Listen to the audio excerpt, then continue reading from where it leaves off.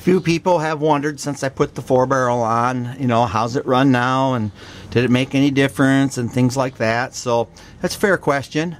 So I guess if you watch the video of it, it's fair to get an update on it. So that was Monday. Today, Saturday. I did do a little bit to it. I changed the spring in the secondaries. I didn't do anything with the jets or power valve or anything. Of course, a fella's got to keep in mind, you know, it's 318 with a lock-up truck torque converter, so it's got a very low stall, and 271 gears with a 31-inch tires.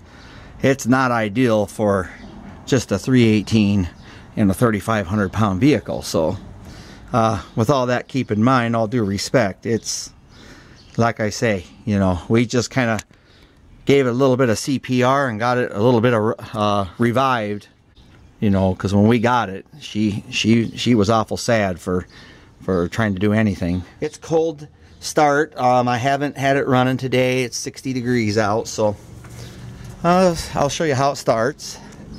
Really happy with the way it starts, and so I'll just pump it once, no choke.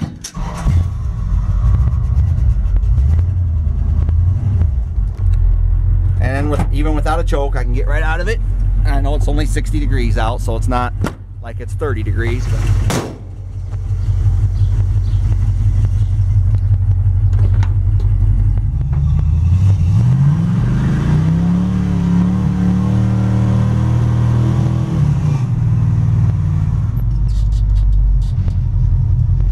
try it again.